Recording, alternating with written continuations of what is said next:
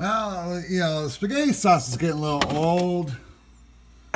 Maybe, yeah. Oh, that salsa's pretty old too. Uh, that's pretty old butter. I probably should get rid of that. Um, this jelly is probably pretty old too. Get rid of that too. Oh yeah, and the Smart Balance looks like it could be going in the old recycle. There we go. Good.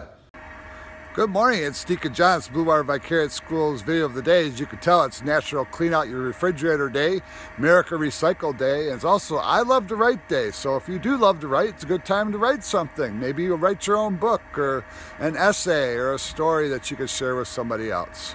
Everybody have a great day. Here's a look at this day in history. November 15th. On this day in 1777, the Second Continental Congress approved the Articles of Confederation, the precursor of the United States Constitution. In 1869, Dave Thomas opened the first Wendy's fast food restaurant in Columbus, Ohio. And on this day in 1867, Wall Street started ticking with Edward Callahan's new invention. The stock ticker telegraphed current stock prices to brokerage houses across the country. It revolutionized the stock exchange by transmitting information in real time, and it made for great parades. And that's this day in history. Our saint of the day is St. Albert the Great. He is a renowned scholar and a pioneer in the field of natural science, keeping his own laboratory for scientific experiments. He is known as one of the greatest thinkers of his day, called by his contemporaries the teacher of everything there is to know, for writing an encyclopedia of all human knowledge up to that point in history. St. Albert the Great was one of the most famous preachers of his day and served as a papal theologian in Rome. He was declared a doctor of the church in 1931 by Pope Pius XI.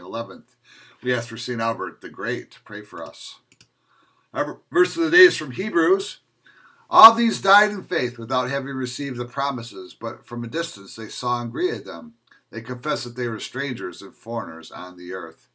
Which means that our citizenship is in heaven, and when we get to heaven, we know that there's people of faith from all over the world that we don't know yet. But when we greet them in heaven, we'll all be brothers and sisters under God's kingdom.